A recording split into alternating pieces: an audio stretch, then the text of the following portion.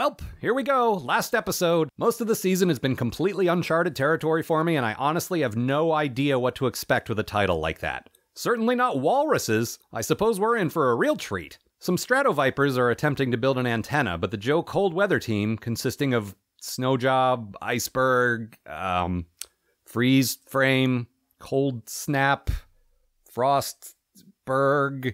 Hey, come on, I haven't done this gag in like 50 episodes. Indulge me one last time, won't you? Also, I guess I've never talked about the Stratovipers and their weird text display goggles. The messages are almost always misspelled, so I guess this was just an early form of texting. Take that, people who send text messages! During the fighting, Cross Country plays some country music and then his radio gets blown up. Man, those televipers make Cross Country mad, but anybody who hates country music can't be all bad. Man, Roadblock, you're still great after all this time. I hope you never end up being blinded by a weird snake monster.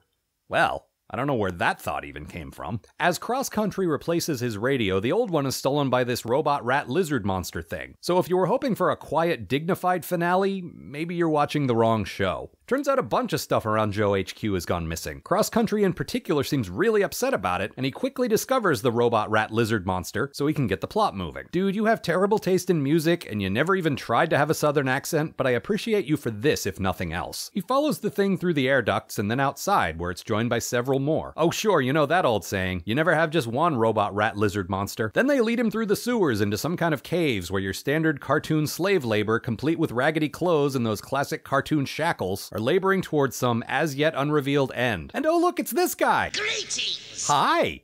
And welcome to the first Congress of the Secret Society of Cobra.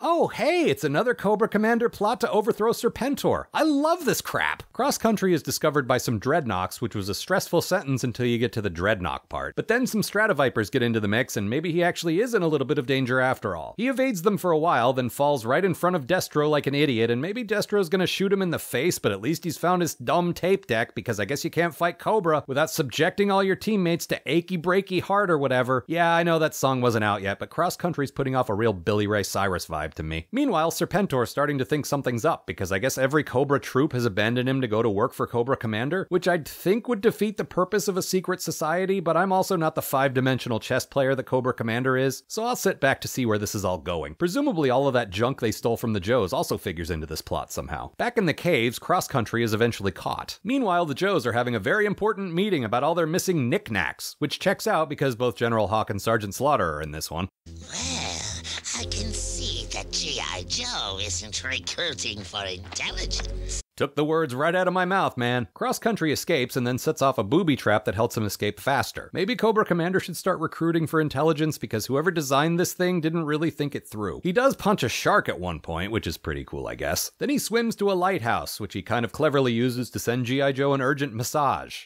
I mean, that's what it says here. The Joes raid Cobra Commander's slave mines because we couldn't close out the series without one more pointless scene where red lasers and blue lasers flash across the screen and don't actually hit anything. Cross Country finds the giant pile of garbage, which apparently is... one of Destro's less inspired ideas. Oh. I really thought they might be going somewhere with that. Cross Country gets his ass handed to him by Storm Shadow, who is presumably here because Cobra Commander suddenly realized, oh right, we have a ninja on our team. Then Cross Country clobbers him with his satchel full of reclaimed goodies, which surely brings shame to his dojo. Then Cobra Commander escapes and the Joes go home, and this doesn't feel like the lead-in to an epic celebrity-filled blockbuster extravaganza. More like the lead-in to a direct-to-video unstravaganza starring TV's Don Johnson. Well, I don't know where that thought even came from.